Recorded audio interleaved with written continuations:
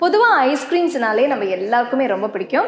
அதுலேயும் முக்கியமாக நம்மளுக்கு எந்த ஃப்ளேவர் மைண்டுக்கு வரும்? முதல்ல ஐஸ்கிரீம் நினச்சானா இதில் ஒரு ஃப்ளேவர் தாங்க, வெனிலா ஐஸ்கிரீம்.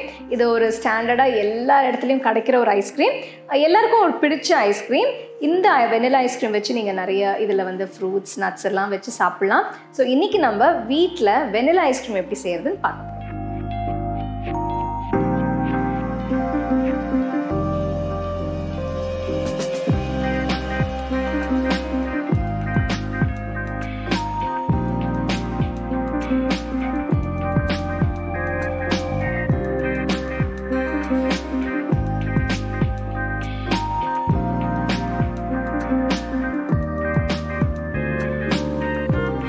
வெனிலா ஐஸ்கிரீம் செய்யறதுக்கு முதல்ல 500 ml பால் காய்ச்சணும்.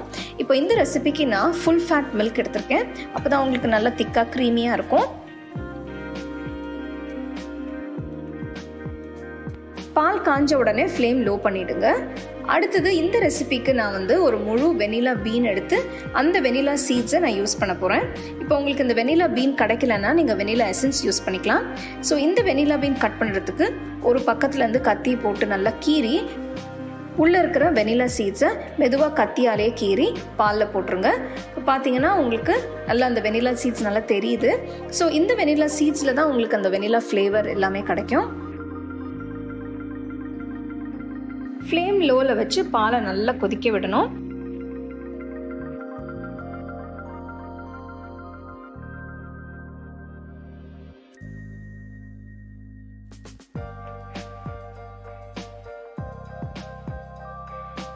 பால் இப்போ 10 நிமிஷம் கொதிச்ச பிறகு இதில் 1/2 கப் சர்க்கரை சேர்த்து நல்லா மிக்ஸ் பண்ணணும்.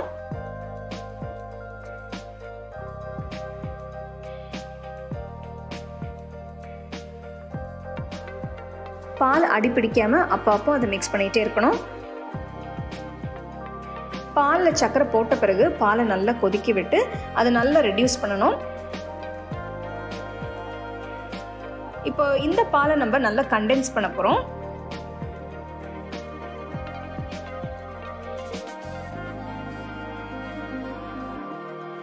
பால் நல்லா கண்டென்ஸ் ஆயிருக்கு.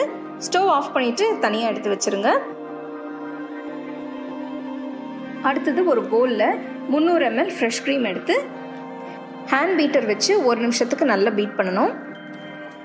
ஃப்ரெஷ் க்ரீமை பீட் பண்ணுறதுக்கு முன்னாடி பீட் பண்ணுற பவுலும் ஃப்ரெஷ் க்ரீமும் நல்லா ஜில்லுன்னு இருக்கணும். இப்போ ஃப்ரெஷ் க்ரீம் நல்லா பீட் பண்ண பிறகு அடுத்தது ஆற வச்ச கண்டென்ஸ்ட் மில்க் இதில் போட்டு திருப்பி 1 நிமிஷத்துக்கு நல்லா பீட் பண்ணணும்.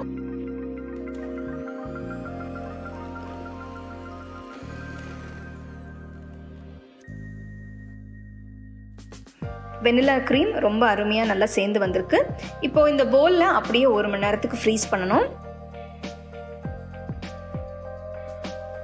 1 மணி நேரம் கழித்து பார்த்தீங்கன்னா பாதி செட் ஆயிருக்கு. பவுல் ஃப்ரீசர்லேருந்து எடுத்து திருப்பி ஒரு வாட்டி பீட் பண்ணணும்.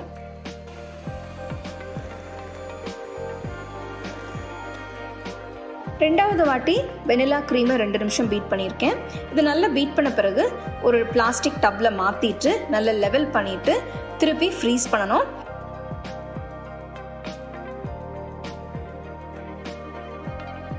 ரெண்டாவது வாட்டி ஃப்ரீஸ் பண்ணும்போது ஒரு 8 மணி நேரத்துலேருந்து 12 மணி நேரம் வரைக்கும் ஃப்ரீஸ் பண்ணணும்.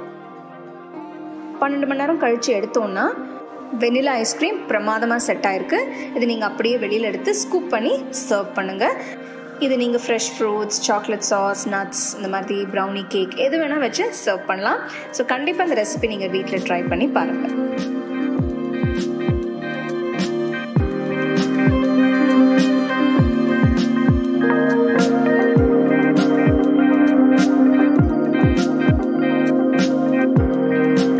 அருமையான வெனிலா ஐஸ்கிரீம் எப்படி செய்யறதுன்னு பார்த்தோம். இப்போ நீங்கள் இந்த வீடியோ பார்த்தீங்கன்னா நான் வெனிலா பீன் வச்சு செஞ்சுருக்கேன். ஸோ இந்த வெனிலா பீனில் நீங்கள் ஐஸ்கிரீம் செஞ்சிங்கன்னா அந்த நேச்சுரல் வெனிலா ஃப்ளேவர்ஸ் உங்களுக்கு கிடைக்கும். உங்களுக்கு வெனிலா பீன் கிடைக்கலன்னா நீங்கள் எசன்ஸ் வச்சு கூட இந்த ஐஸ்கிரீம் செய்யலாம். இது நீங்கள் ப்ரௌனி வச்சு சாப்பிட்லாம், இல்லைனா கொஞ்சம் ஃப்ரெஷ் ஃப்ரூட்ஸ் கட் பண்ணி சாப்பிட்லாம், இல்லைனா ஏதாவது சாஸ் வச்சு சாப்பிட்லாம். ஸோ இதில் நிறைய உங்களுக்கு காம்பினேஷன்ஸ் கிடைக்கும்.